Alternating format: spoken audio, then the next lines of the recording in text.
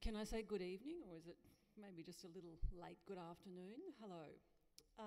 Welcome to this evening's event. By way of introduction, my name is Sally Dacus and I'm going to be the MC for this evening. I'm a rural journalist and I've been a journalist, sometimes I like saying a couple of decades, but to truth be told, it's 3 decades. I've been with the ABC's Country Hour and their allied programs, Gardening Australia and Landline, and I've worked across Australia and worked here in Tasmania for about 20 years. And so I've had the very good fortune of being able to travel many of the off the beaten tracks through Tasmania in the line of my rural reporting. And much of that has been through the Midlands. And just to set the scene, and I think this is the long view, is that when I first came to Tasmania, one of the big environmental debates in terms of farming in the Midlands was dieback.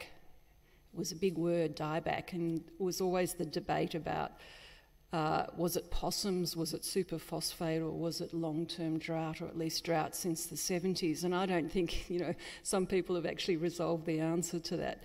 I also recall the day that the Commonwealth Government declared the Tasmanian Midlands one of their national biodiversity hotspots, and I do recall that as being something of a mindset change and a recognition. And I also recall reporting on the very ambitious Greening Australia program through the Midlands, which is Australia's largest river restoration project. So all I'm really giving you is an illustration of some of these issues that have flowed through rural media, and they're very much living issues today. So I'm especially interested in the debate that we're going to have today and the discussion after the 3 main guests. Before we start, just a few housekeeping. If you haven't yet discovered, their toilets are immediately up that door and down 2 flights of stairs, which is where the fire escapes are, or the evacuation areas. You can keep going down and out there, or just head out the main gates into the car park or around the front of the building. And as a courtesy, can you just check your mobile phones and make sure that they've been switched off?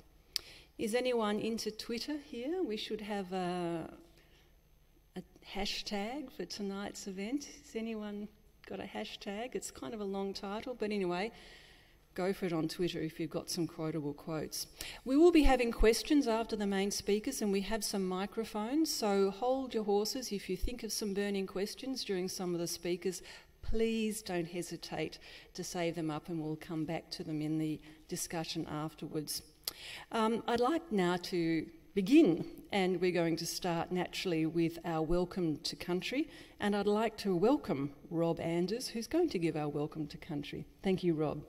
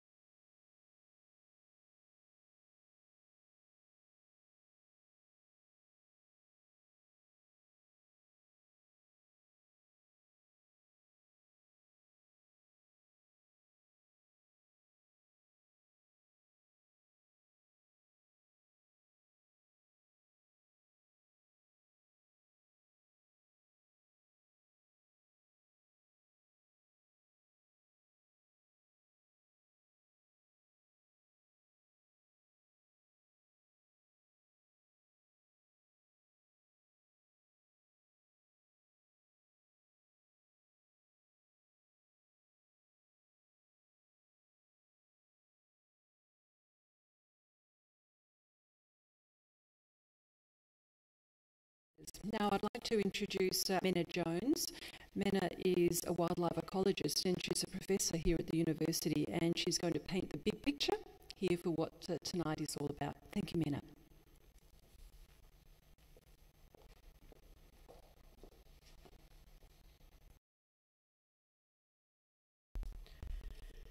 Thank you. Well, to start at a very large scale, we are now living in what's been defined as a new geological epoch, the Anthropocene, which means that humans have stepped above the ecosystem of which we are a part to become a super invasive species in which we're having major impacts on the global systems that sustain life on Earth. And as human populations continue to grow and need to provide the world's populations with food, fibre and wood, is stretching the capacity of ecosystems to deliver that and causing irrevocable damage. Agriculture has moved away from these ecologically based systems that Rob has been referring to much more technologically driven practice that seeks to maximise yields but at some cost to sustainability. So despite decades of efforts in ecological conservation and restoration and sustainable agriculture, ecosystems continue to degrade. And in Tasmania, we're losing ancient paddock trees, which may be hundreds of years old, which were mature trees when Aboriginal people managed the land prior to Europeans coming to this land. And land clearance, while it has slowed, continues, even in areas like the Midlands, which has lost 90% of, it has 10% of its original woodland cover remaining and only 3% of its native grasslands remaining. So this plenary this evening is the public face of a 2-day workshop that's been funded by a transdisciplinary grant from the University of Tasmania's College of Sciences and Engineering. And this was the inspiration of Carolyn Muhammad in Tasmanian Institute of Agriculture and myself in School of Natural Sciences, so coming from agriculture and ecology backgrounds.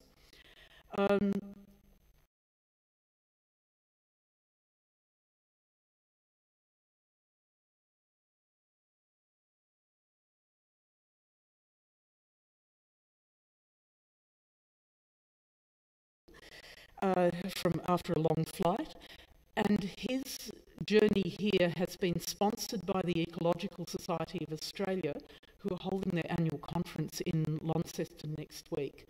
And they've brought Gary out to Australia and sponsored his flight coming into Hobart so that he could come to this workshop.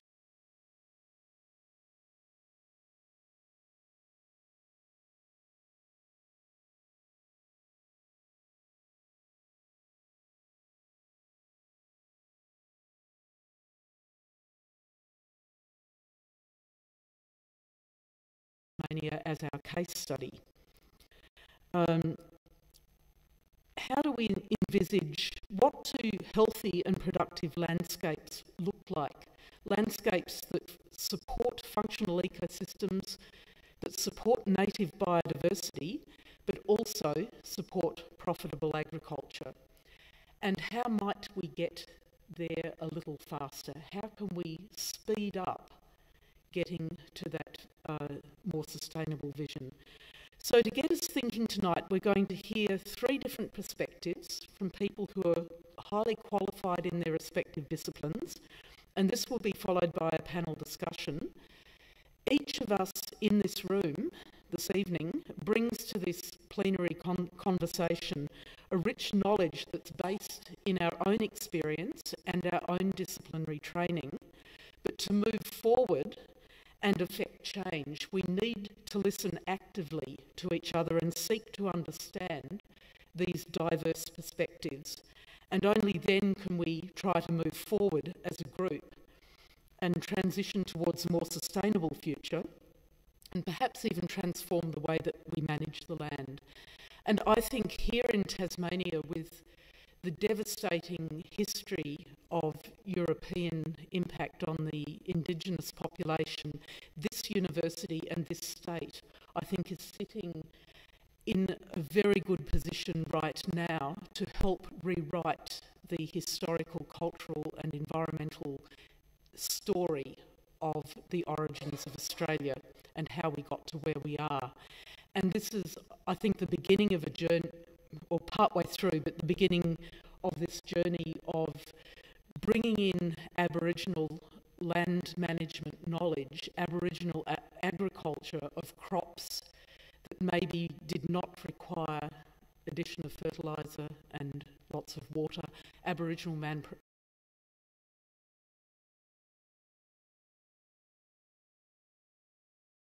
vision for the future. And in the words of Charles Massey, who wrote a wonderful book, The Call of the Reed Warbler, that if we can move from this mechanistic thinking about food production towards more regenerative thinking, that we're enablers of the ecosystem rather than dominating the ecosystem, we might have a chance of moving beyond the Anthropocene into what could be called an ecozoic era. Thank you.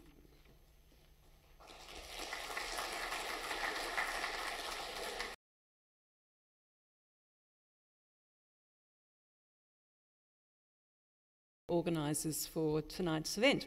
So we're going to have our first speaker now, and which of course is Gary Tabor. And as I was getting a few pronunciation guides from Gary, he said, "Oh, please don't read out that long and very impressive CV." He said, "You'll send everybody off to sleep. And besides, you can read it, it's in the program." So rather than do that, I've picked out a few keynote words to whet people's appetites, Gary. So we're going to mention the fact that you're from Bozeman in Montana, and I see Louise Earwaker was in the audience, not Earwaker, Louise Gilfetta, and I know that you went to Montana as a part of your Churchill Fellowship, didn't you? Yeah, there you go. It was a small world. Wow. Well, might get you to pose a question later on. But just some keynotes words was that Gary's an Australian-American Fulbright scholar. He got the award in climate change. Other words that leapt out of his CV include the work that he's done in Uganda. There's the word gorilla mentioned in there, Yellowstone to Yukon, conservation medicine, freedom to roam, new words that we're no doubt going to hear a little of. May I welcome very much to the microphone Gary Tabor. The theme, Saving Nature at Scale, a Global Perspective. Thank you.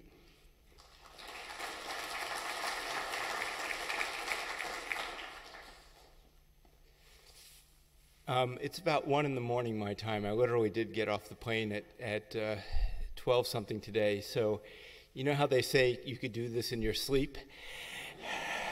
So I'm going to somnambulate this talk. First, I'd like to just say thank you for the welcome to country. It means a lot. I represent a different country and different peoples.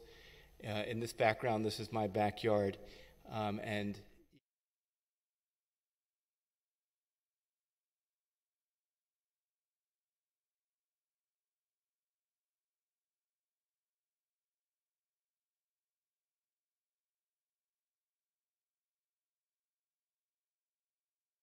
undivided.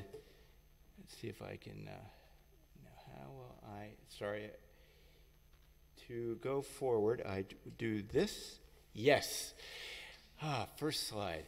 So, okay, let me give you a general perspective. I look at nature conservation and all that I do in the context of planetary thresholds. And we're segmenting creatures. We like to fragment issues, whether it's biodiversity, climate change, pollution, the way we treat ourselves, and we don't look at all these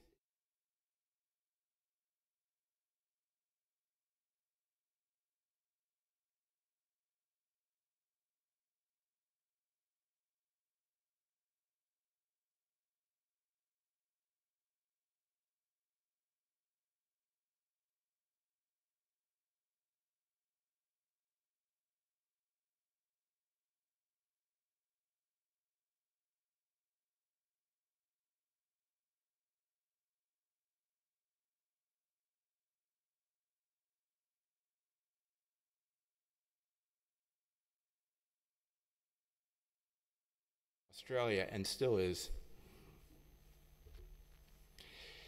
The impact of this fragmentation of nature is that we're seeing species on all continents where they have animal movements on land, that's not Antarctica, of where species are moving less than half of what they used to do. Now, if you're moving less, well, you're not completing your life cycle, and you're more susceptible to all the threats of extinction. And on top of this, every road that you know on the planet, every single paved road, and Bill Lawrence at James Cook University has really been the sire.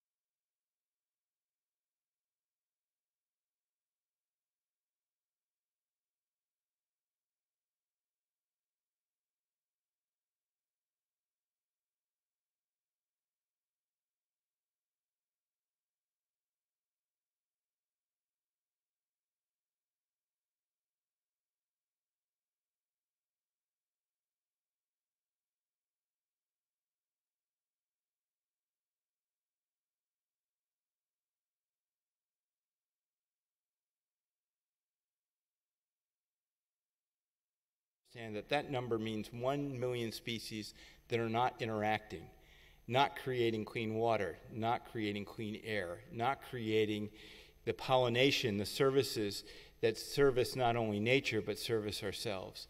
And when we lose this kind of trophic structure, we're undermining the functions of nature. And the challenge we have is that we are increasing our efforts to conserve nature by creating more and bigger protected areas, but at the same time, we're not stemming the tide of the loss of biodiversity. And why is that? Well, let me tell you about the national park that exists in my backyard, an hour from where I live. That's Yellowstone National Park. And you might see a design flaw.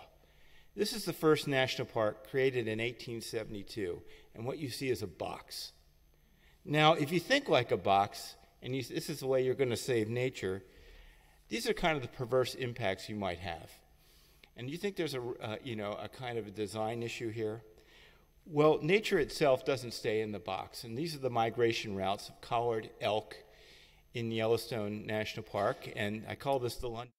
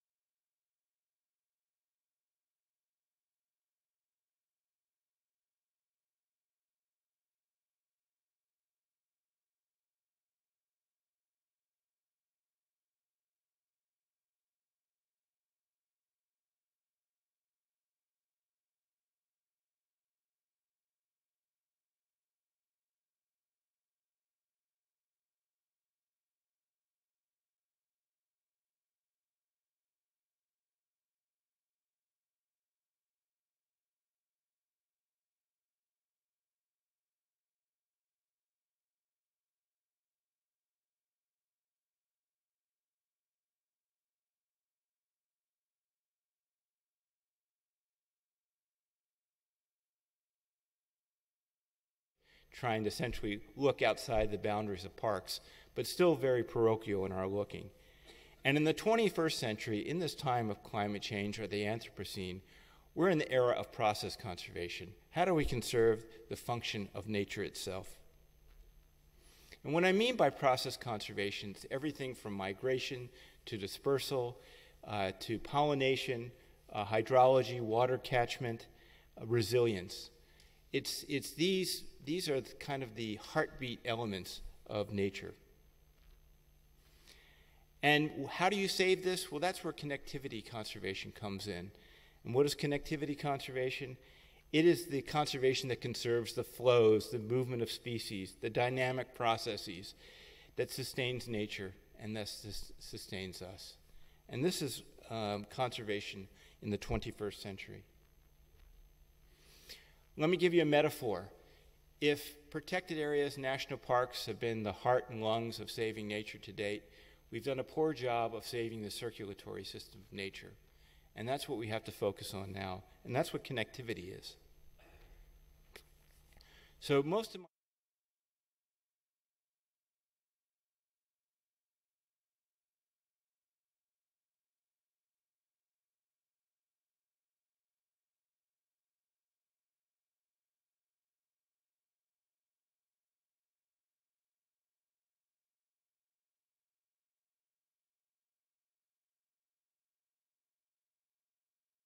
sustainable ag. This gets to that nature conservation, by and large, hasn't been done very well outside of protected areas, outside of parks, and in the region called what ecologists call the matrix, the human-dominated landscape. We kind of forget that conservation and biodiversity conservation has a very important role in this part of the world, but yet we don't know how to do it very well at all. And for some, this kind of matrix is just the mixed land use, the mixed jurisdiction for, in my backyard, for a grizzly bear to kind of traverse between different protected areas that are safe for it to survive, but yet its life history requires it to live and roam between this kind of mixed land use landscape. Or for folks at the World Business Council for Sustainable Development who say that the ag industry itself needs biodiversity to sustain its soils, to sustain pollination, to sustain the productivity for agriculture, and the only way they're going to have to do that is by protecting the connections of nature or protecting connectivity.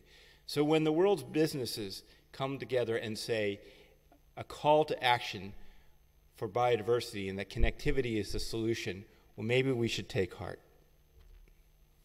And of course, in a time when we're struggling, how do we respond to these overall impacts of climate change? We know one thing, that if we maintain the connections in nature, we give species the ability to respond to changing environmental conditions. So what's the evidence behind connectivity conservation? Well, for the past 2.5 years, I've been working with a team of researchers from around the world where we looked at 550 connectivity plans and tried to figure out, well, what works, what doesn't work. We're able to create a typology of those plans, and it came up with about 263 plans to determine, how effective they are. And what we found is this, is that since 2002, there's been an exponential growth of connectivity work around the world, led by North America, Europe, and Africa. And Australia, which actually has been the home and the hotbed for a lot of the science relating to connectivity conservation, has been a laggard. And that's because one of the reasons is that for success, you need enabling legislation. And in other parts of the world where there has been positive responses at state and federal or local governments, you've seen a takeoff of the science and implement it into reality. And that's not been the case. It's been unequal in different parts of the world. And we were able to categorize 9 factors of success. And I won't go through those now. If you want to come to the ESA meeting in about a week's time, I'll give you those 9 factors in detail.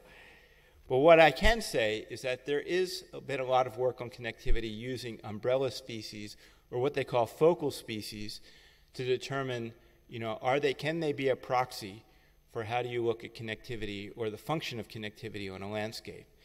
And that this science is better when you use a suite of species. And I know, Mena, you've been doing this kind of approach here in Tasmania, and this just proves out over and over again, when you have a suite of species approach, you're better able to approximate all the connective elements in nature. But let me get back to enabling policy, because that seems to be the biggest factor in determining success. And there are countries around the world which are taking leadership. While Australia continues to be a laggard on this, other countries in the world are taking a leadership with regards to connectivity policy or wildlife corridor acts. Costa Rica, Kenya, Tanzania, Bhutan, these are all countries that have made national policy. Canada itself is in the process of creating its own policy through its Target 1 work.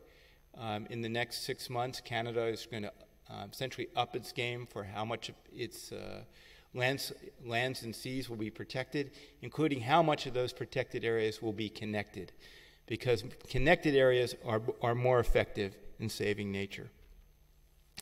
Even in the challenging time in the Trump administration in the US, we're seeing a national Wildlife Corridor Act, and that's a proxy for connectivity conservation, go through in our House and Senate.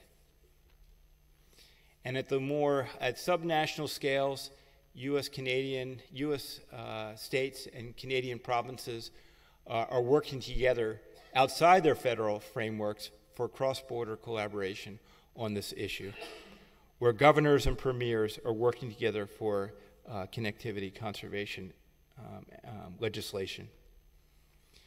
We're even seeing designated wildlife corridors at the federal level in the US, this one for the pronghorn. And the city of Houston, and I don't know how much you know about urban planning, but probably the worst planned city in the Northern Hemisphere is Houston, Texas. In fact, it has no planning whatsoever. But yet they have a connectivity plan for the sprawling city, because they know that if this city is to become sustainable, that connectivity is essentially the restoration approach to restoring nature in this urban environment. But all this is happening essentially as in a reinventing the wheel approach. The left hands and right hands are not learning from each other. There's no consistent practice. How do we improve if we don't know how to measure? And that's what this Connectivity Conservation Specialist Group that I've been leading is trying to do. First of all, everyone calls connectivity different things. From corridors to linkage areas to permeability areas. There's just a babble of language on this subject. And we have to figure out, well, if we can't even in English talk to each other, how can we talk to each other in other languages? And a lot of people confuse connectivity with their mobile phone coverage. When they think connectivity, it's just whether I'm going to get cell phone coverage or not. But the two worlds came together recently when Russian Raptors, which were fitted with SMS collars, wandered into Iran and picked up $500,000 of SMS charges on their mobile phones. But let me give you a little bit of background of the Connectivity Conservation Specialist Group. We're only about 3 years old. We have 800 scientific members in about 80 countries. So we're a science-based, volunteer-based entity that serves the International Union for the Conservation of Nature. And one of the things we're trying to do, because in 2020, there's going to be new strategic plans for the Convention of Biological Diversity, the Convention on Migratory Species, Ramsar, the Wetlands Convention. All the world's conventions are now gathering together in terms of how do we save nature in a more fragmenting world, in a world more impacted by climate change. And so our group is trying to create the global guidance, the standardization for how do you approach connectivity conservation within this conversation. And so one, we had to define what ecological connectivity is, because there was no real definition. And I just came back from Bonn, Germany last week at the UN, where that top line, unimpeded movement of species and flow of natural processes over time and space, is the new global definition. We're trying to figure out that the ultimate goal is trying to link up protected areas and these new things called other effective conservation measures. There are lands and seas that are like under Defense Department jurisdiction that conserve biodiversity but are not protected areas. And so nations around the world are saying, well, why can't we include those in our conservation estate? And the world is saying you can include them as long as protecting biodiversity is their major focus. So we have these patterns on a landscape or seascape and we're trying to connect them into networks. And we had to create something new, or something as a definition called ecological corridors, as the connective piece in this kind of new protected area network. So this schematic is sadly underwhelming in the sense that we've created these linear corridors, like hallway corridors, for connectivity. But it only seems to, we just want to make sure that people understand that what we're trying to do is figure out how do you take these patterns that we've created on landscapes and seascapes and add this new designation that supports connectivity through multi-jurisdictional areas that cannot become a protected area, but maintains the function of connectivity and works with working lands, farmers, in support of voluntary agreements to support the connectivity value that serves, that essentially makes the whole greater than the sum of the parts through these network approaches. And at the same time, we also have to stop the fragmenting functions that are continuing to undermine nature. And so the Connectivity Specialist Group is looking at essentially bringing the green infrastructure thinking that we think about in buildings to roads, because we have a very poor job of looking at roads through a green infrastructure lens. We have to be more innovative in terms of siting, avoiding, mitigating roads.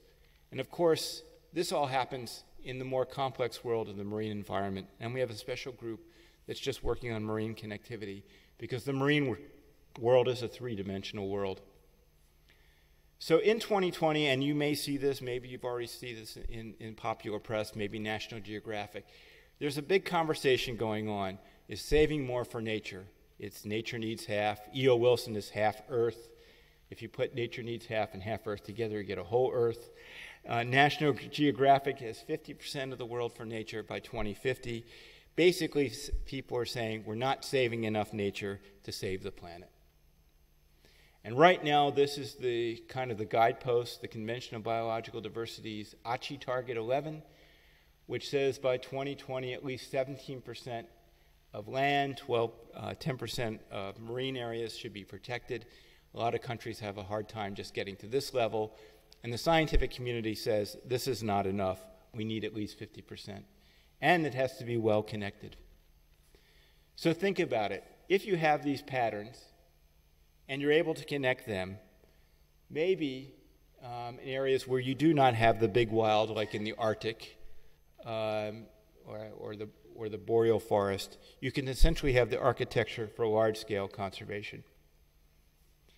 And the other element that I just want to end with regards to connectivity is that it's not only about connecting lands for connecting lands, but there's a social function.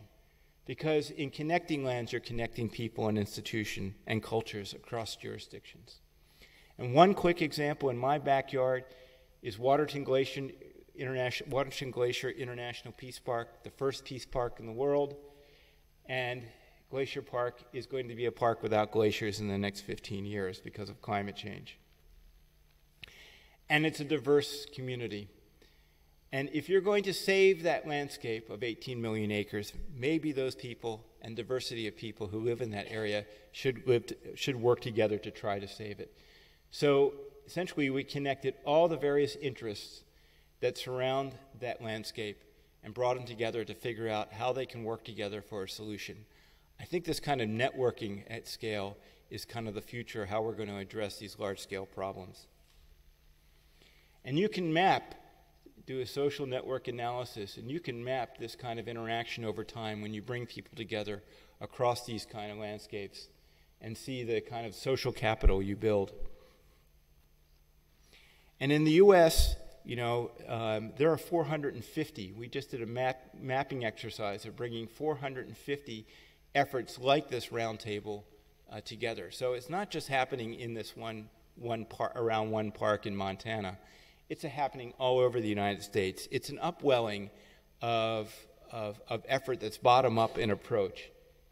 That's happening not only in North America, it's happening around the world, and we've been mapping it globally, both on land and sea. So if you think about it, because some nations and certainly governments are not essentially responding to climate change and these large-scale threats. People are taking this matter into their own hands. We could see that in spite of government, we're going to be saving this planet by connecting these large landscape and large seascape efforts one at a time. And if you allow me to give one more minute, I always try to figure out how we're going to educate or communicate this concept of connectivity to the broader public.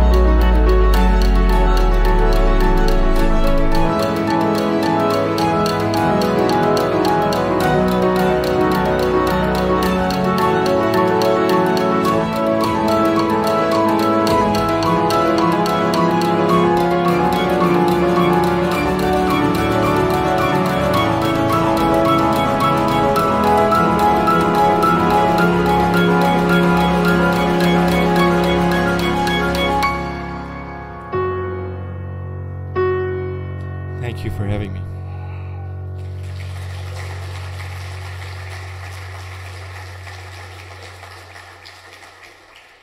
Thank you very much, Gary Tabor. That was fantastic, and lots of ideas, and I'm sure lots of moments to think about for some future questions in our panel discussion. Thank you very much. Our next speaker is Tom Dunbabin. Now, as a watcher of agri-politics, as a rural reporter and farmer organisations, it's been interesting to see the emergence of strong farmer voices in this sustainable agriculture movement, now often what's termed regenerative agriculture. Think in the early days of Peter Andrews, more recent decades, Charles Massey, as we heard before, Colin Seiss, Dr. Christine Jones, the soil scientist, Charles Arnott. But here in Tasmania, our own homegrown Tom Dunbabin has been doggedly and practically and intelligently doing it all the way through. Tom hails from the Forestier Peninsula, that beautiful stretch of country between the Dunalley Canal and Eaglehawk Neck on the Tasman Peninsula.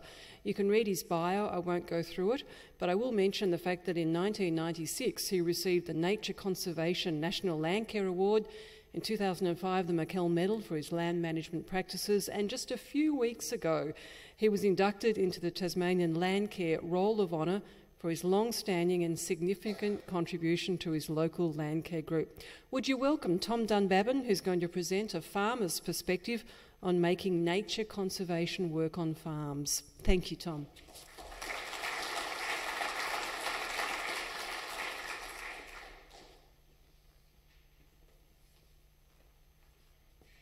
Thanks, Sally. Yeah, big wrap. Just having listened to Gary, I'm not sure how we're going to go with this, but we've gone from the global area to a very local one in Tasmania, in fact, southern Tasmania, really. Now, can I get this thing to work? No. Thank you.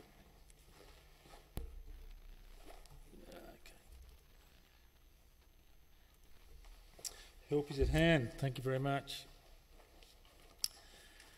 What I want to talk about is the change in landscape conservation, I guess, that we require on farms, how that's going to work. Is it going to work in a local sense? And we're going to be looking at that in the Midlands. And a lot of the examples that I'm going to be using are from our own property down at Bangor, which is on the east coast.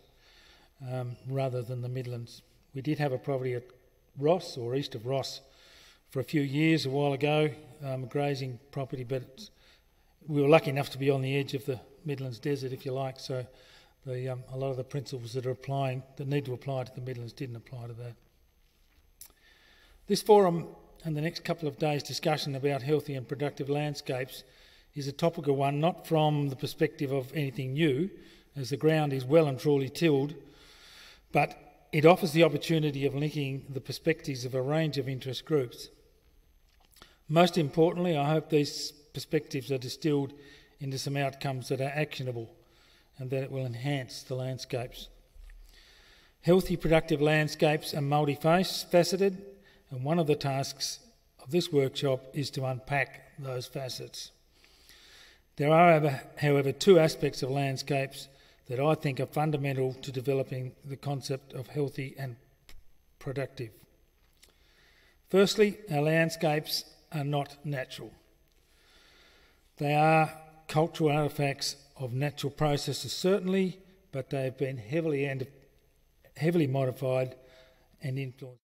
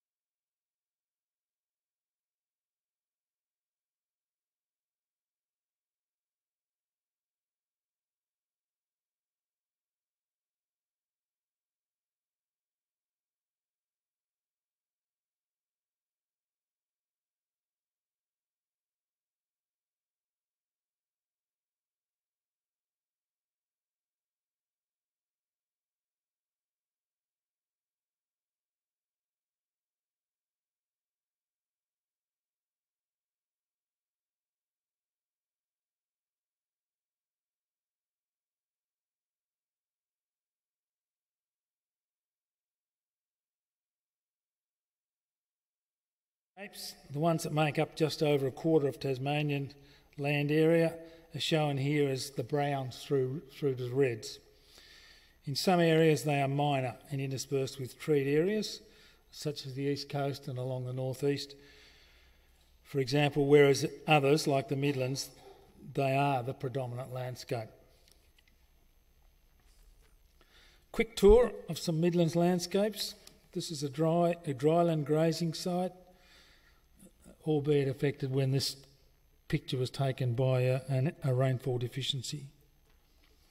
Dryland pasture from the northern Midlands, where rainfall is a little bit higher. An irrigated pasture. And an intensive horticultural site. Cherries in this particular instance, using both water and a lot of other inputs. Land use choices, as with pretty much every activity we undertake, are largely about economics and driven in large part by dollars. For agricultural land use, the net return per hectare for various enterprises looks something like this.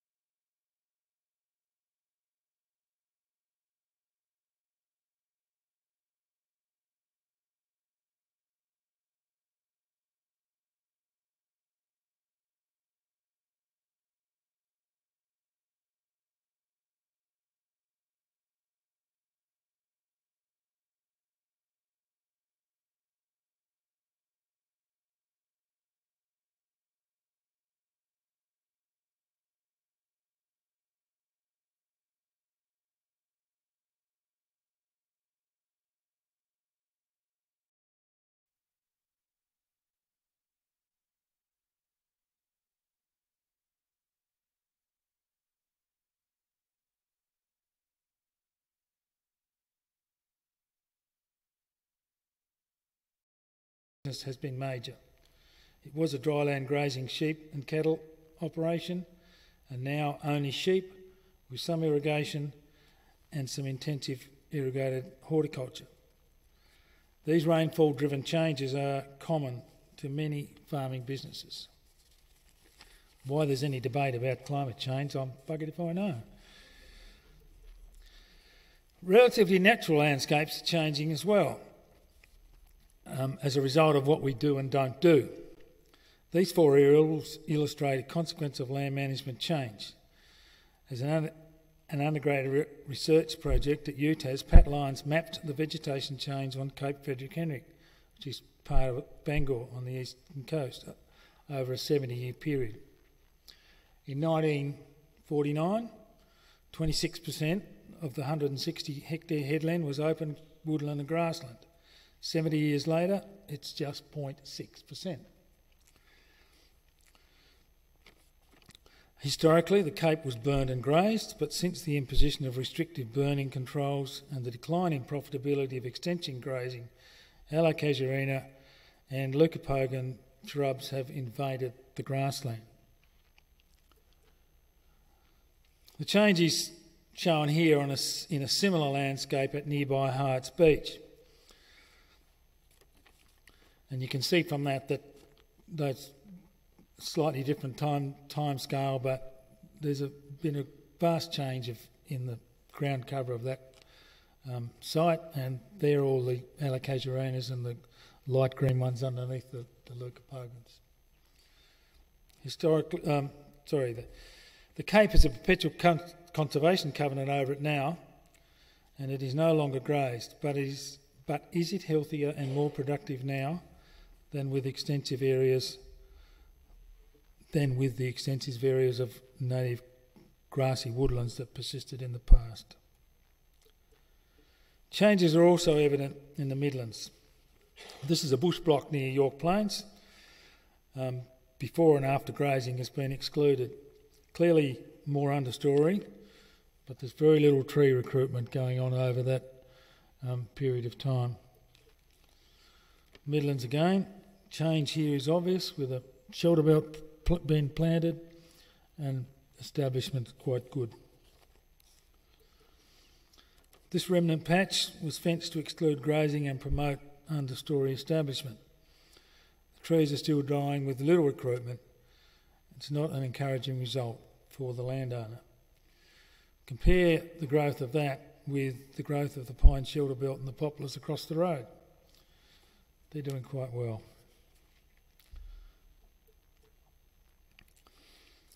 If all this makes you feel a little bit disillusioned about the future of rural landscapes, then you will be emboldened by the knowledge that there are factors other than economics that drive farmer decision making. The vast majority of farmers have a very strong sense of place, their land. They have a strong sense of responsibility for it and feel passionately about it, and these are very strong drivers of their activities.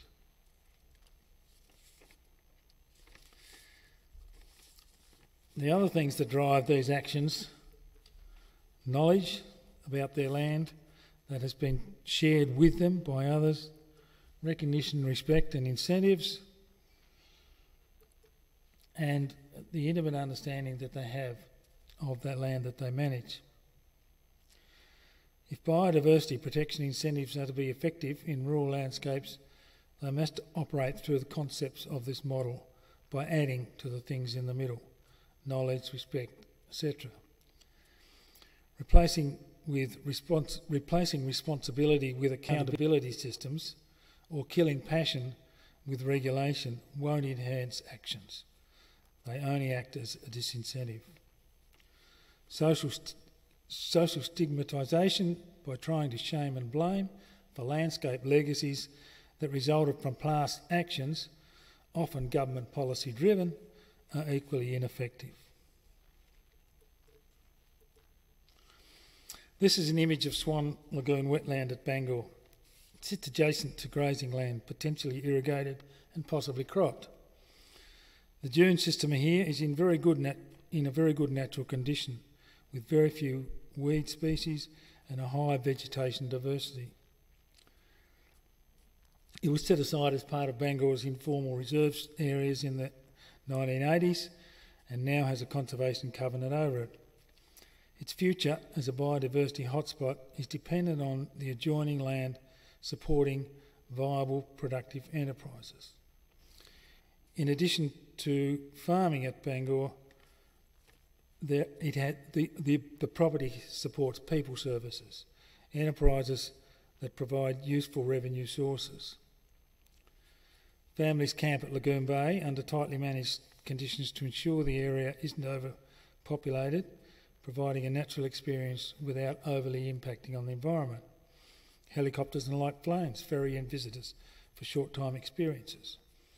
The wine produced from the vineyard is sold through a cellar door that includes a food experience for visitors. The considered management of Bangor's cultural and natural history and its philosophy is used to promote and enhance that experience. These enterprises occupy a very small part of the property, but the experience they provide is underpinned by Bangor's conservation practices. Relatively natural, this now I've come to the page that I left on the printer at home, so I'm really winging it this now. This image, pasture and bushland at Bangor, illustrates what I see as the challenge of maintaining health and productive landscapes. It's the one that was on the first slide, in the long term. It shows a mixture of pasture, native and sown, forest, logged and conserved, and a small plantation.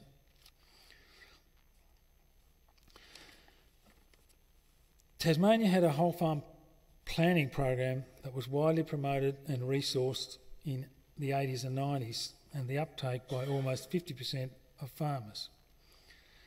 It may seem to be simplistic, but many adopted land management changes that were positive for biodiversity. In answer to the question at the start, yes, I do believe farming landscapes can conserve nature, and I certainly hope I'm correct, as if not, biodiversity is in for a huge hit. However, there are some criteria around that. It's got to be economic for the land manager. It needs to fit within his and her sense of place of what their land is. It also needs to sit within the skill set of the land manager and to fit within the farming systems that they operate. Radical change rarely achieves long-term sustainable change. And it's got to be tailored to each and every farm situation. So, just to conclude, I think there is a role for nature conservation on private farmland. The Midlands is going to be a bit of a test for this because it's probably of all the areas in Tasmania, it's got the most miles to make. Thank you very much.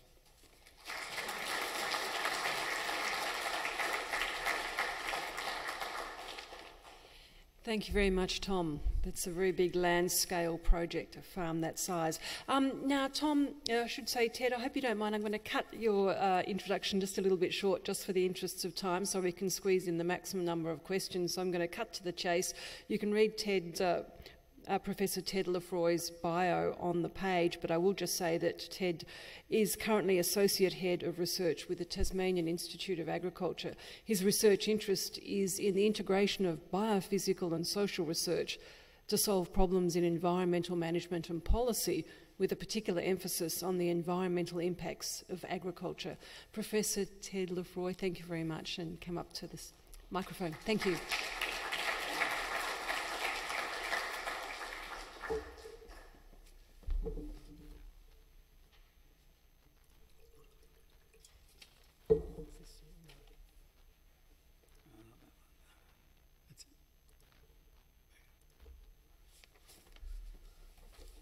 Thanks, Sally, and thank you very much, Mena and Caroline, for the invitation to speak.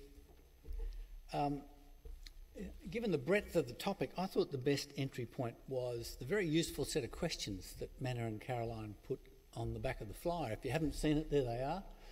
And what I'm proposing to do is to answer those, because I think reading through those, they triggered a lot of responses in me as to how we go about addressing what is a very broad and complex issue. And I want to start with the first two, because the first thing that struck me is, who is the we in that sentence? Who is saying that?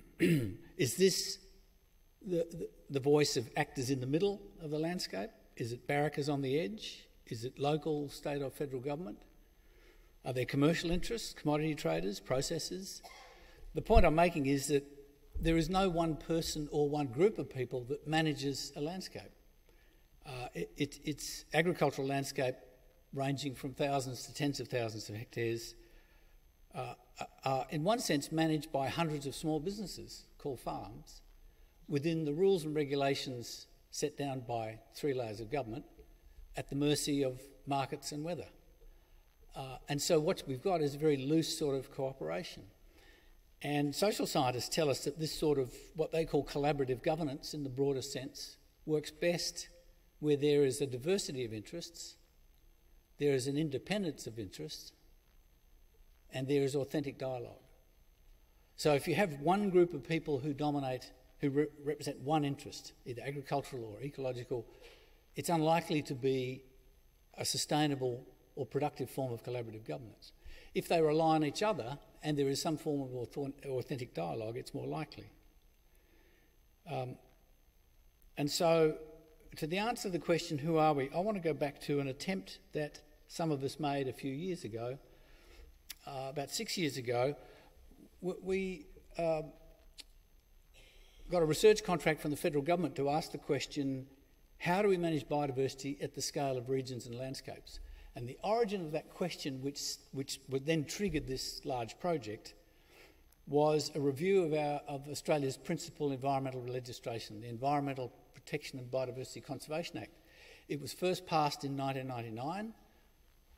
When it reached its 10th birthday, they reviewed it. And the review came back with a recommendation that at the moment it is limited because it focuses on species and communities. And what it needs to do is also look at processes that occur at the scale of landscapes and regions. And what we did is assemble a group of about 30 researchers, roughly 7 different disciplinary groups: wildlife ecologists, fire ecologists, freshwater ecologists, climate scientists, geographers, economists, social scientists.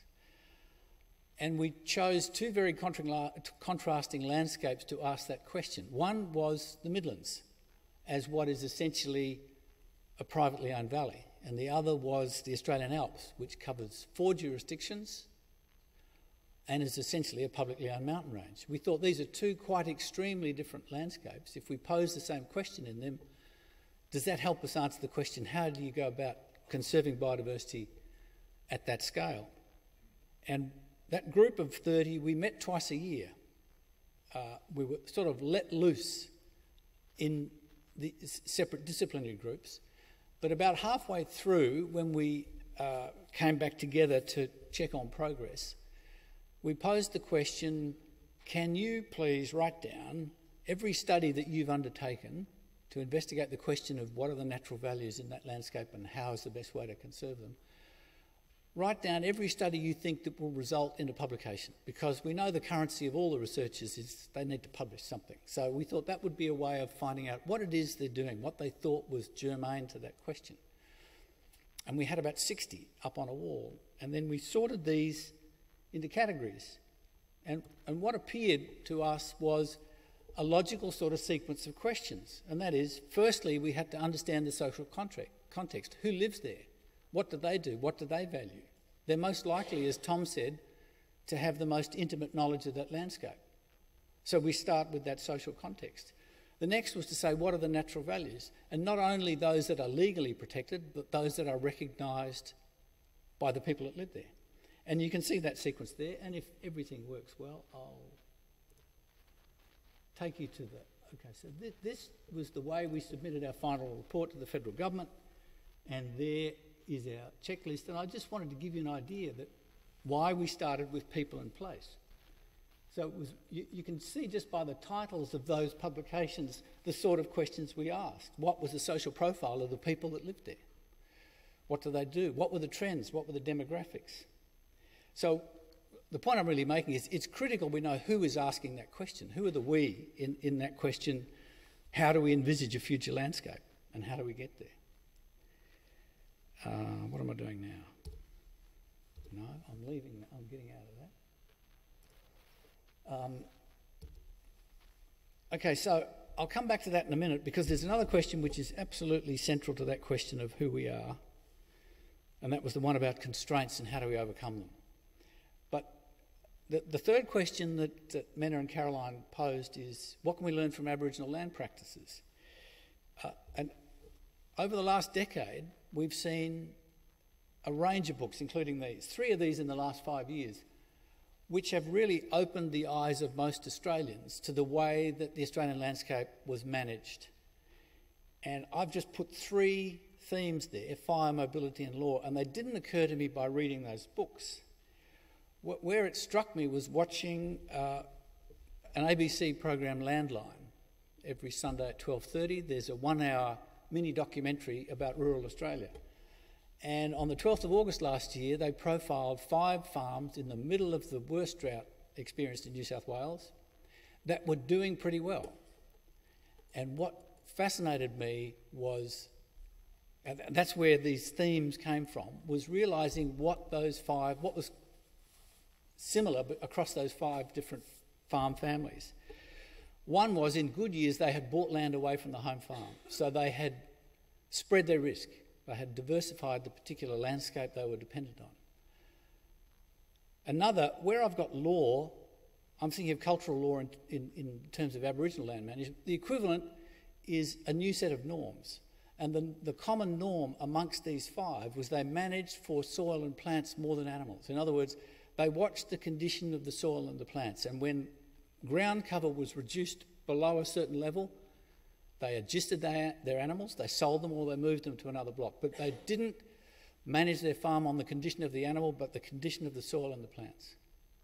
And that struck me as a social norm that we have yet to accept in Australia generally. If we see bare soil on television when there's a story about drought, our reaction should be that contravenes a fundamental social norm. That is not acceptable land management. All the consequences that follow in terms of soil erosion and essentially processes such as water and nutrient cycling, instead of become cycles, become flows. So it struck me that there was a kind of Indigenous wisdom that was emerging amongst those, which resonated with the few common elements. You can look at that diverse range of books. And if you were to read one of those, I'd start with Dark Emu, the one on the left. It's a very slim volume. It's a fascinating insight into what has been hiding in plain sight in the journals of explorers and government officials when they first observed the state of the Australian continent and what they saw, which has not been in our history books and should be. So the thing we still have to come to terms with is fire. With all our infrastructure and our sedentary lifestyle, we are still struggling with fire, but there is much to learn from the way that Aboriginal people managed fire. But the idea of mobility and law, I think, are things we can adopt. Mobility in the Aboriginal sense was, as Rob Anders described, the different nations, and if you read Lyndall Ryan's book, The Tasmanian Aborigines, you get a very clear picture of movement of people, even between nations and within nations, following different seasonal foods. Okay, so the 4th question, how can regenerative agricultural practices help? Well, it comes to Gary's point when he said 21st century conservation is about processes. And I'd say the answer here is by focusing on processes as well as things. And if I was to summarise in a very simple sense what's the essence of regenerative agriculture, it's improving nutrient and water cycling and carbon sequestration through biodiversity being the means to the end. But the end is improving nutrient cycling, water cycling and carbon sequestration. The end result, ideally, is increased productivity, that's production per unit input, profitability and reduced risk. You end up with usually a lower input, lower output system, less variation, lower risk. But the ultimate aim is to improve the well-being of farming communities, farming families and their communities. But there is a common element in what we came up with in our study in terms of these principles. And if I just take you to the second one, what we called was to take a much broader view of natural landscapes, natural processes. So in a legal sense, you stick to the green box. What are the statutory biodiversity features? The EBPC Act, the Environmental Protection and Biodiversity Act, lists species and communities that are threatened and endangered, and once they reach that status, it triggers a series of formal actions, recovery plans, investment. What the review found in 2009 was that there are 1,400 roughly species on that list, and since the Act was passed, all they had done is grown. So concentrating at the scale of those legally protected threatened species and communities wasn't helping. And so what is added to this is another range of features, which includes connectivity. You can see the fifth box down, but also common but very important, structurally important plant species and common but very important highly interactive animal species. So it gets away from the idea that only the rare and the endemic is useful. They all have a role to play, and the focus is on processes as well as things. So I think there's a common element in both biodiversity conservation at scale and regenerative agriculture, is the focus on process. What are the constraints? They're very specific, and the reason they're very specific was, and I won't go back to the website, I'll just show you what came out of a piece of scenario planning we did in the Midlands. Scenario planning is an exercise where you look at plausible futures. You don't try and predict, but if you look at plausible futures, and the way you approach it is by asking, if our goal is to improve biodiversity conservation in that landscape, what are the major drivers? And so what we assembled was a group of people, and we attempted to cover that wide range of people I was talking about in my first response. So landholders, government, ecologists, people from commerce and industry. And we asked them, what are the major drivers? And then we asked them to rank them in terms of their importance and their uncertainty. Now, climate change was important, but it wasn't uncertain. Nobody saw that as being an uncertain driver. The ones that came out on the top right when we plotted them on two axes of importance and uncertainty were farmer profitability and social and human capital. Without discretionary income, farmers aren't going to invest a lot in conservation. If farming is not profitable in that landscape, then those hundreds of small businesses that effectively manage the landscape are not able to do it. And you can see there, if you combine high and low extremes of farmer profitability and social and human capital, we came up with 4 scenarios. Now, the idea of coming up with the 4 scenarios is you say it's a way of stress testing any strategy or plan. What would happen under each of those? Could you survive under each of those? What would your strategy be? It's not a case of aiming for any of them, but saying, what would we do under them? And I might just quickly, if I can, show you one exercise that one group did, which I thought was quite creative. They found a way of mapping each of those different scenarios.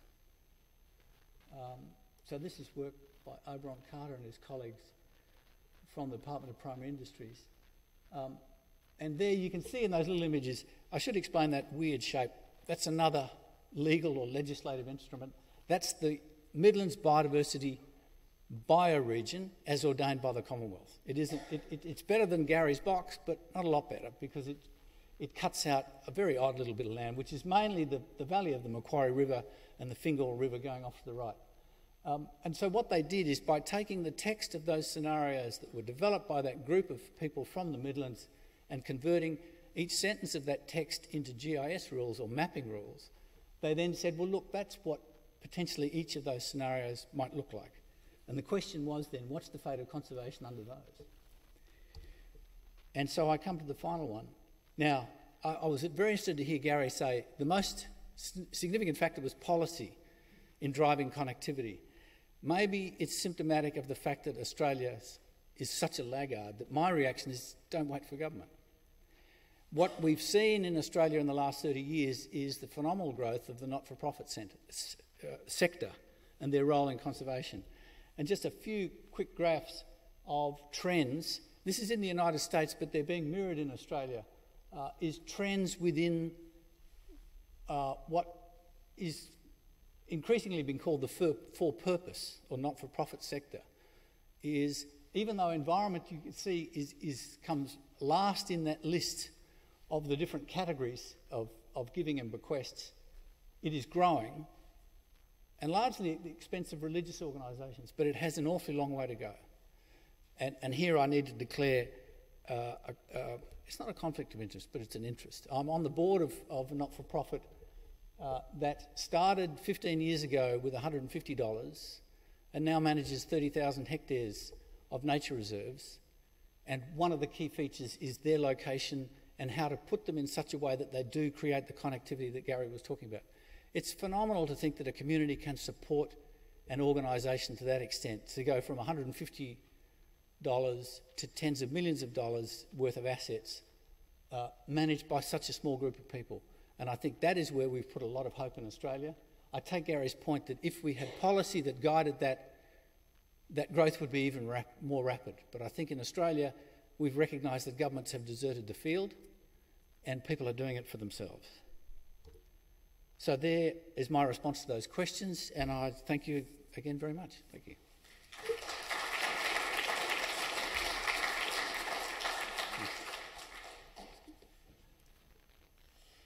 Thank you very much, Ted Lefroy. Now, I might just get the speakers to grab a chair. We'll just do a little rearranging so that we can have you out the front. We'll have 10 minutes for some questions from the floor. So, Tom, do you mind coming back out under the spotlight again and grabbing it? Now, we have some microphones, and I'm hoping that there'll be some thought-provoking questions that might come from the floor. And if someone was able to take a microphone and when you ask the question, you could just say your name and the question. So are you going to be able to take the microphone? Thank you. So we have a raised hand. Yes, hello. Do you want to just grab that microphone so that everybody can hear? Thank you. If you could just tell your name and the question. My name's Neil Davidson. Thank you for some great talks. I really enjoyed it. And I'd like to start with asking Tom, given that you see enormous variations in the value of various parts of your land, from $500 a hectare for rough grazing country to $10,000 for irrigated cropping, is there not a possibility that you can earn enough money out of the land which is profitable to then provide areas which are for conservation outside that? I think what you're saying is, do you expect the landowners to shift their income from a profitable operation to support a non-profitable one? Is that the thrust of it? Yes. I mean, given that there is support for often irrigation, the water is supplied to farmers in the Midlands down the major river systems to provide extra resources for cropping, then one would think that might be more flexibility within the farmers' range of activities to include conservation as a higher proportion. Well, the reality is that's not going to happen, in my view, unless they can see a benefit from doing that conservation. On a purely economic argument, it's going to go nowhere. But if you start building in all those other things that I talked about, yes, it's going to have legs. But they're not doing it as a philanthropic donation from one section of their operation to another. They're doing it for a whole bunch of other reasons. You have a great sense of place, a sense of concern for your land, and the balance between those two activities would not drive you to be more concerned about the natural component? I'm not quite sure what you're meaning, but if you...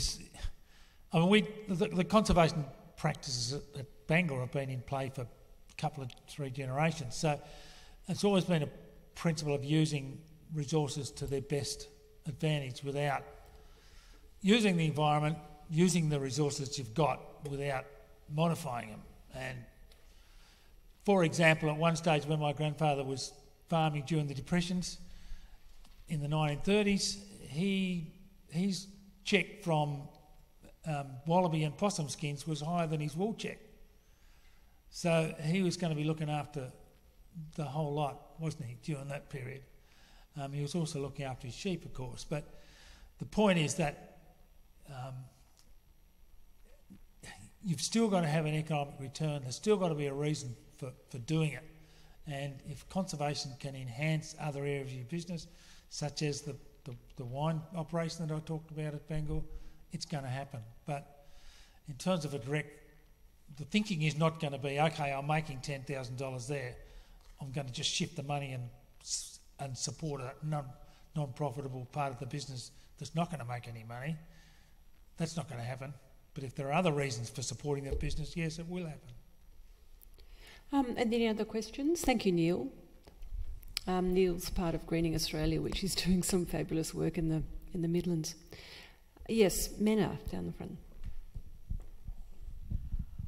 I'd like to follow directly on from Neil's question, because there is an academic exercise called land sparing and sharing, that land sparing, where you intensify land use in some areas and put aside land for nature in others, the majority of species on Earth do better under that scenario, because about 80% of them are specialists.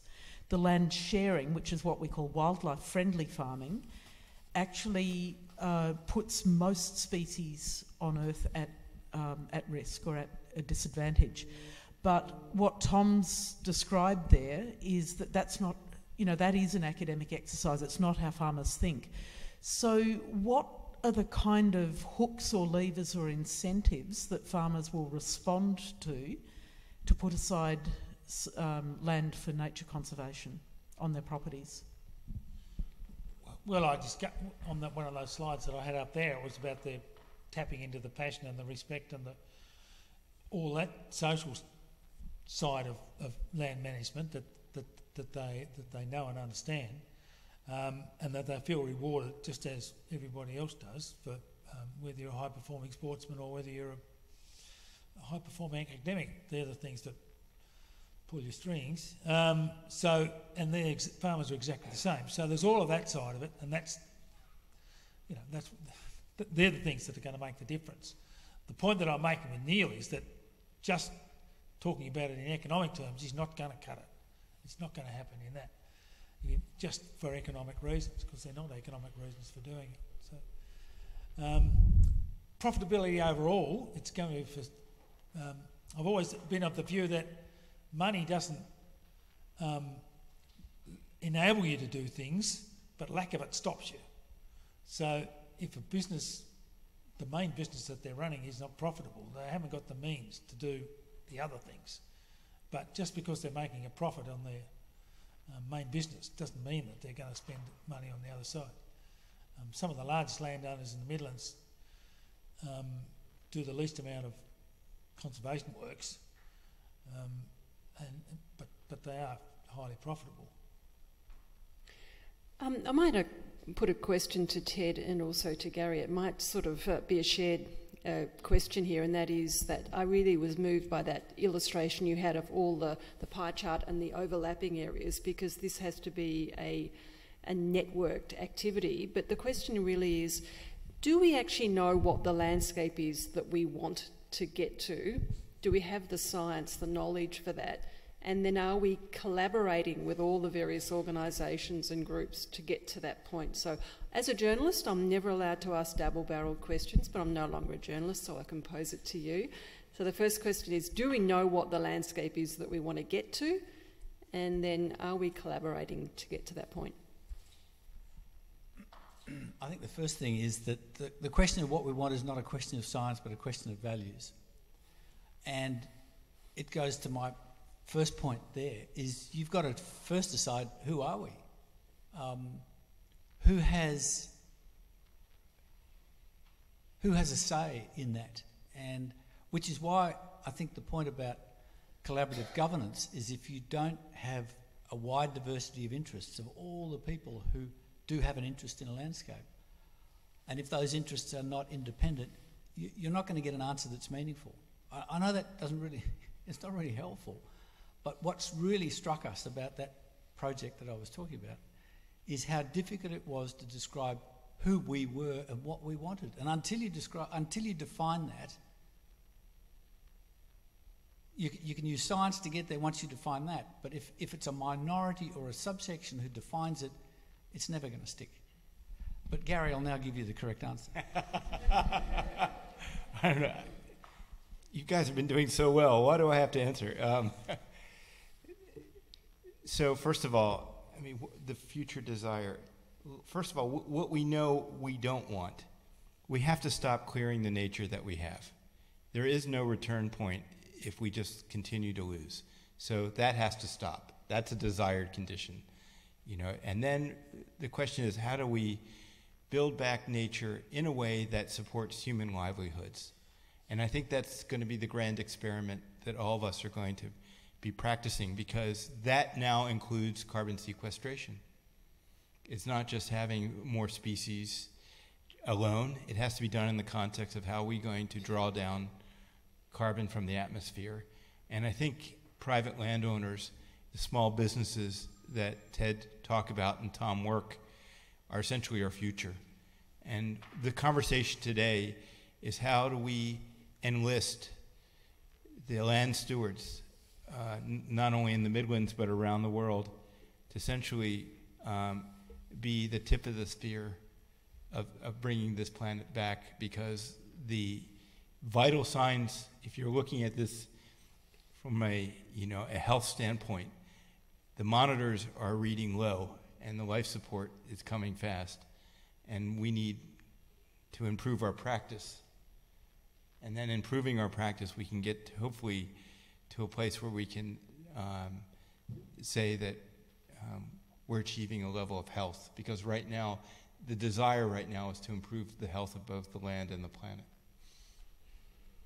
So thank you for that. I'll ask one more question. Oh, there's 2 questions. Oh, 3 questions. They're all rushing. I think we'll see how we might take those 3 and then wind it up, because we're sort of running out of time. But let's go to Louise with the black and white check shirt, and then Pete, and then I'm going to go for 3, so maybe whoever was there, that one there. Hi, thank you. That was great hearing from the 3 of you. You all touched in various ways on the role of legislation and regulation. Ted particularly mentioned the previous review of our national environmental legislation, the Environment Protection Biodiversity Conservation Act, and how there was a recommendation in 2009 that we include processes, and Gary talked about a global movement of trying to include connectivity conservation into regulatory sort of frameworks. And we've just had the Federal Environment Minister announce at the end of October that we're going to undertake a regulatory review of our national EPBC Act. And so I'm just wondering what the 3 of you, with your different perspectives, think about the potential of those sort of processes and review process to achieve some of those goals. I have the mic quickly. I don't know the particulars of the legislation here in Australia. I do know that when we talk about policy and regulations, we look at them as rule-based, of what you can't do and can do, versus incentive-based. And so when I was looking or talking about policy in my talk and looking at connectivity, I think there's a movement to figure out, how do we facilitate incentive-based policy that supports risk-taking and certain progressive type of practices with regards to the land uses we've talked about in this session.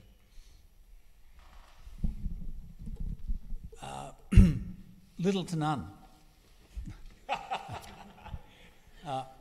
And I say that because of the current mood, not only in Australia but of this government. The current government, we had the Minister for Environment enabling the Minister for Energy flagrantly breaching the EBPC Act recently, to no consequence.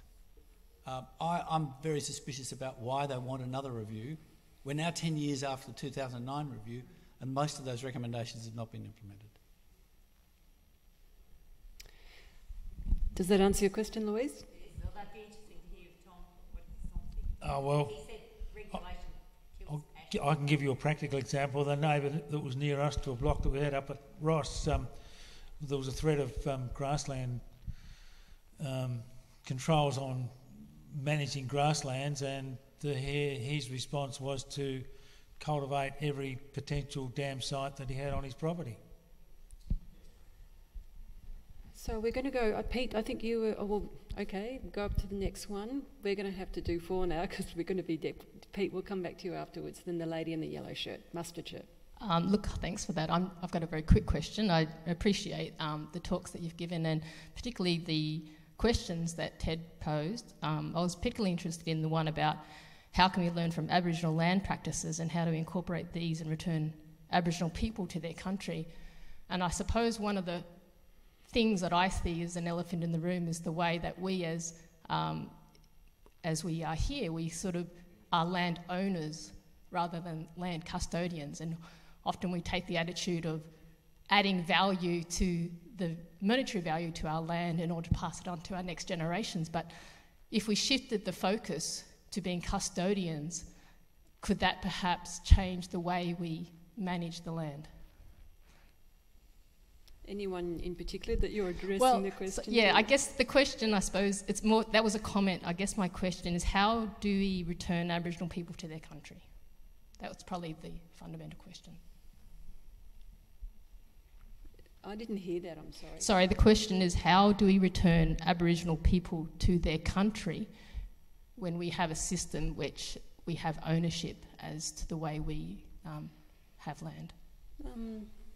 Does anyone feel comfortable to tackle that? Yeah, I'm going to answer it in a roundabout way. I think what we can return is Aboriginal wisdom. In a sense, I mean, okay, we the invaders have been here 200 years. Aboriginal people have been here 50,000 years. We are very slowly, and in the early stages, becoming native to this place. Eventually. The best we could do is to take, I think, the wisdom of Aboriginal land management and incorporate them into the way we manage land. And I think the 4 books I described and those very simple but challenging principles of managing fire and having a greater sense of mobility rather than fixedness, and a new set of cultural norms about what is and what is not acceptable land management. I think if we embrace those, it's a start. It doesn't specifically answer your question in the present day, but I think that's the way it happens. We become that. Rob, did you have anything you wanted to add to that very quickly? You want to come over here and get on the microphone so everyone can hear? Sorry? Did you want to get on the microphone? Thank you. I suppose I'd turn around and say that it'd be good to become back to the landowner or custodian, because that's the model, and to get our people back onto country and to be able to look after it. And when I was at a meeting, heads of agency meeting on Monday with government and a number of Aboriginal organisations, and just hearing the story about one of the organisations and how they employ 60 people, and they started off in the process 20 years ago, and they've got farms, a number of businesses, and their whole ethos is all around giving back to the community and supporting that community, as opposed to thinking about necessarily export markets. And one trend that we're seeing is the selling of farms to overseas interests. Okay, thank you. So just because of time, we'll have these two questions. There's the lady with the mustard shirt and Pete on the end there. So that's it. Thank you. You actually sort of answered my question in the last slide, so I'll try and reframe it. But the point, I think, just to make sure we have this clear, is that, so I'm a social scientist and one of Ted's accolades, and it's about interdependence of interest, not independence of interest, just in case people heard that wrong. But the thing that we are trying to achieve in part of this discussion is interdependence as a process, right, rather than a product or object-oriented thinking. But it's very easy to put your polar bear on the front of a product, or a bear, you know, these iconic objects. But how do you get process, and especially, you know, wisdom into the market to make these things valuable, or do we give up on markets as well? Is it all social? Yeah, I put the mic between you and your colleagues.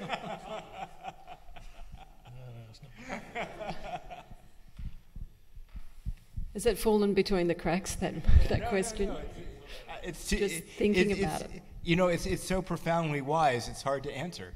I mean, in a true sense, you're absolutely correct. And so it's like when you hear a truth, you know, all I can say is I affirm, you know, your tenet of thinking.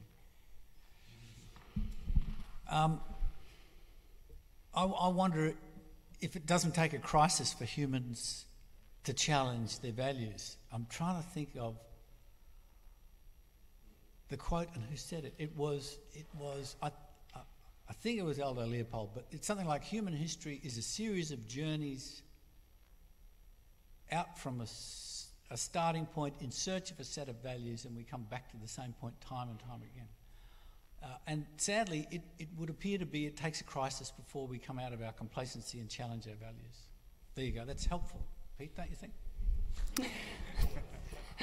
No, lady there with the we'll just get, yep. Hi, I'm going to ask a question or two, and then I'll throw in some context as where I'm coming from because of this, for asking this question. And the question is, where to now? And how can we make it work? And I'll give you context. In the late 70s, I went to Ag College, and one of the things I remember from Ag College is a lecturer putting on ABBA, going, money, money, money. And his comment was, farmers can't be green if they're in the red. So again, late 70s. Got married into a multi-generational family on a large property. In the 80s droughts, fun and games. Then moved into what was then called holistic grazing, time-controlled grazing. Had Christine Jones come to our place to try and do some research on our place, except there wasn't enough rain. It literally stopped raining as soon as she set up her plots.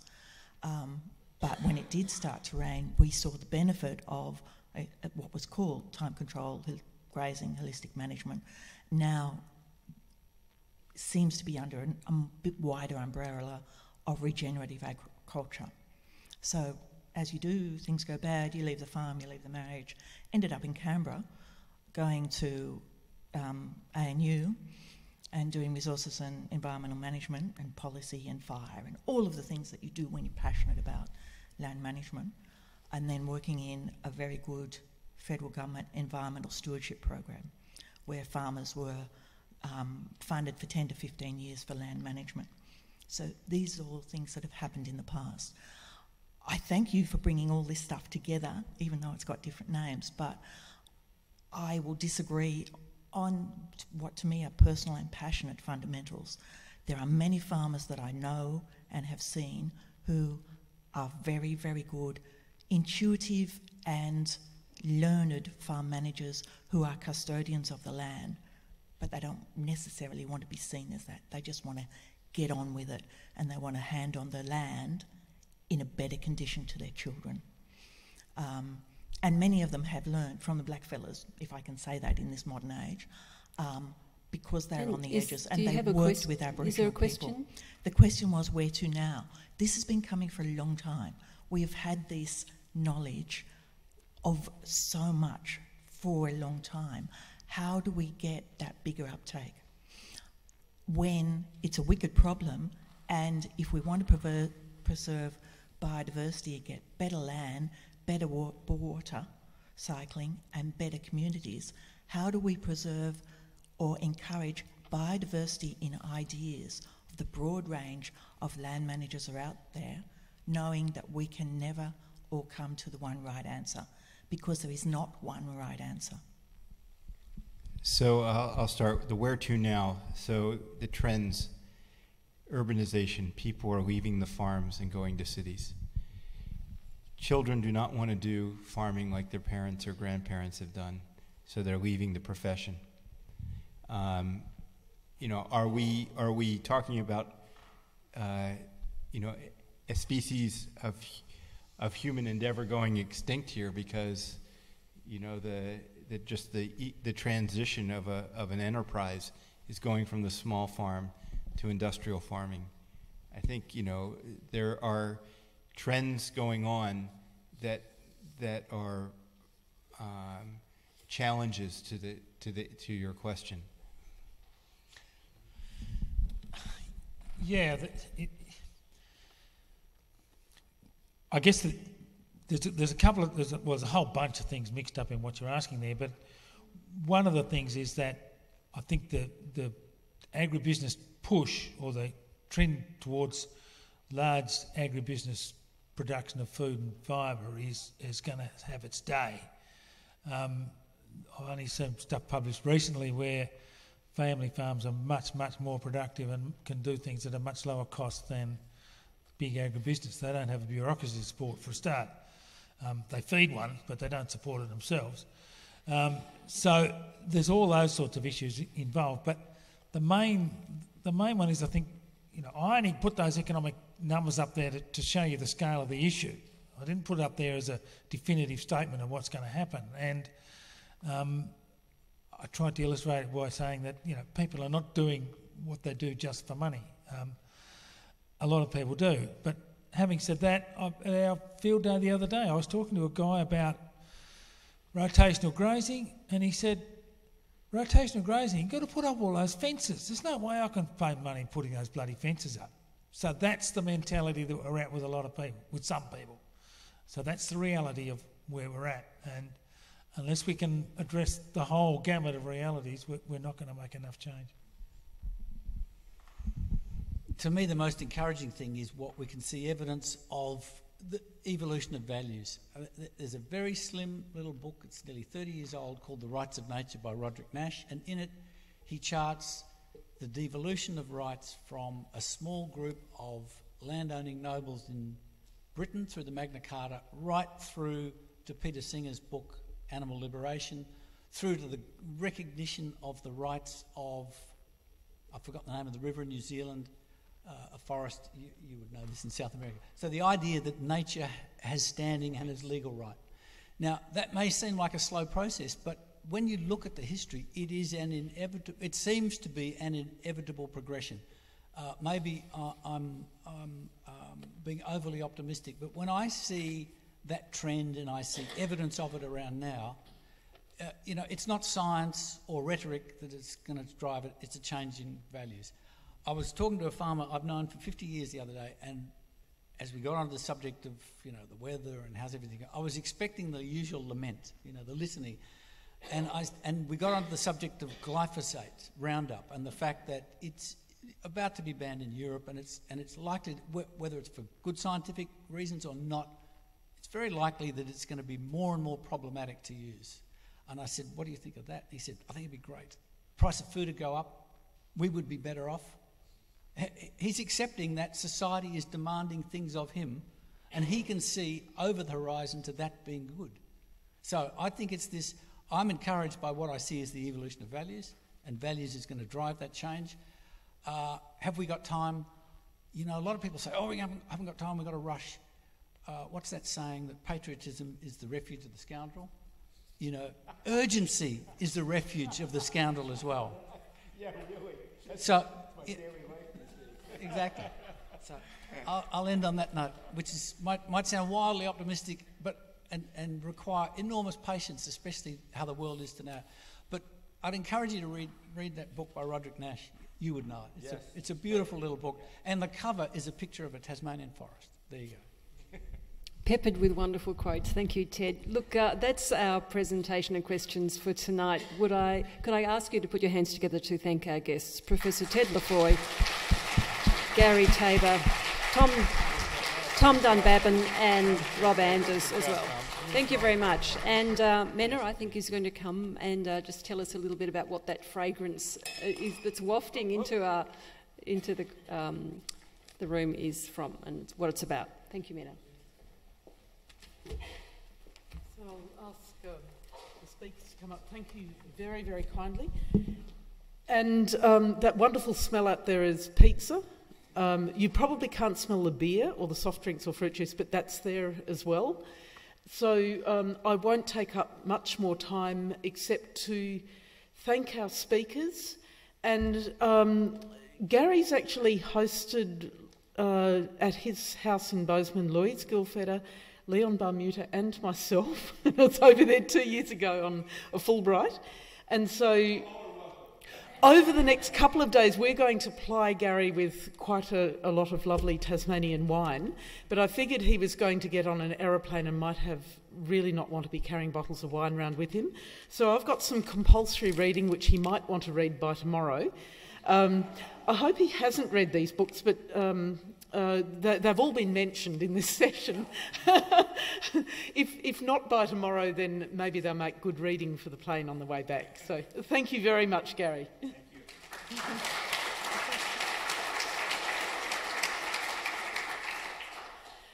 And for our other two speakers, Tom, would you like to come out and say thank you very much for making the trek into town and coming and sharing your wisdom with us.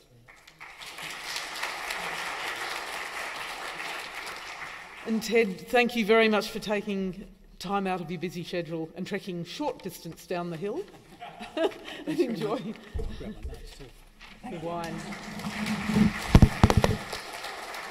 And I will also extend a very big thank you to Rob, who at quite short notice has given us a wonderful, not just a welcome to country, but actually some really valuable insights into Aboriginal wisdom. Thank you. So let's go and eat.